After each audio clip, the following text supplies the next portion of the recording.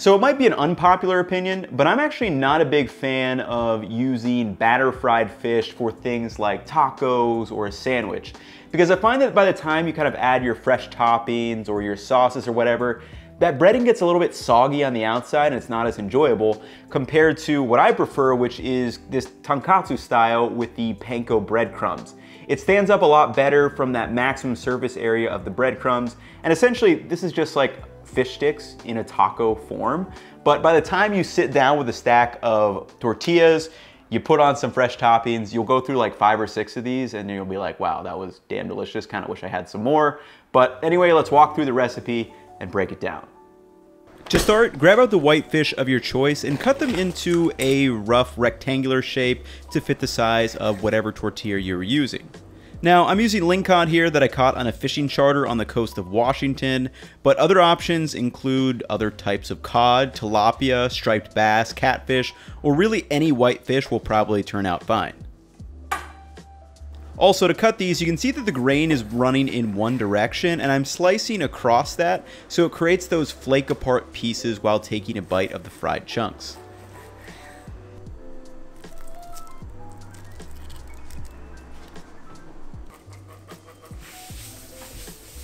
With the fish pieces cut, just sprinkle them with a bit of salt, and optionally you could let these dry brine in the fridge for an hour or overnight if you want to.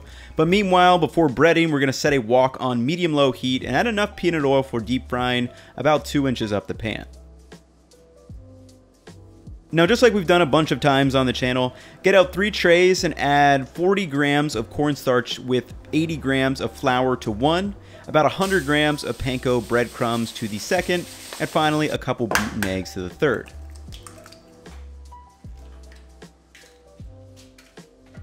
With the breading station set up, using your hands or a fork, just dip the fish sticks into the flour, coating the exterior of those, before moving it over to the beaten egg to do the same, and then finally into the panko. And you really want to press those fish pieces into the breadcrumbs to make sure they stick on the exterior and do not fall off when frying, and then just repeat that process with all of your pieces.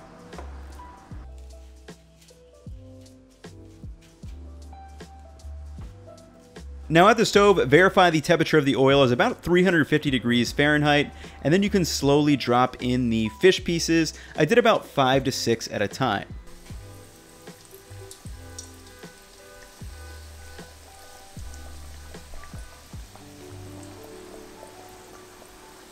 These don't take too long to fry, maybe about 4 to 6 minutes until they're perfectly golden brown, but you do want to agitate them slightly to ensure that hot oil keeps moving around the fish to create that crust.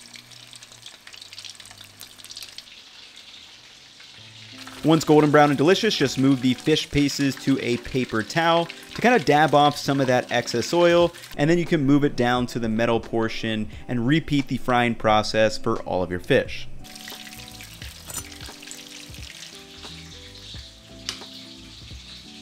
Now with the fish done, just add a little sprinkle of salt over top, and additionally I'm going to be adding some lime zest too, which gives us some of that kind of citrusy notes, and it works really well since we are using these in a taco form.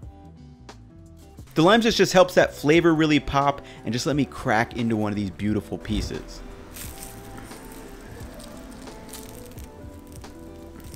Now feel free to devour one of the 2 plain pieces like I did, but now let's assemble the taco. I warmed up some corn tortillas on the griddle and then just placed one down and added a little drizzle of hot sauce to the bottom. I followed that with the fried fish over top and then added a drizzle of QP mayo, some pickled onions, and cilantro.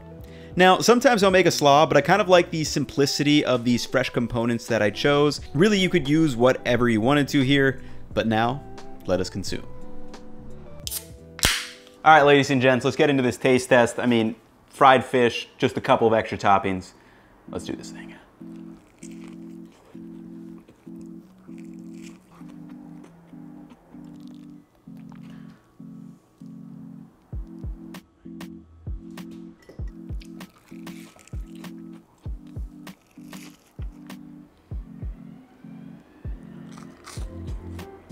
I mean, it's a great taco. It's super simple, a little fried fish, and then I really love this combination of the QP mayo with the Cholula. a little bit of acidity from our pickled onions, as you guys know.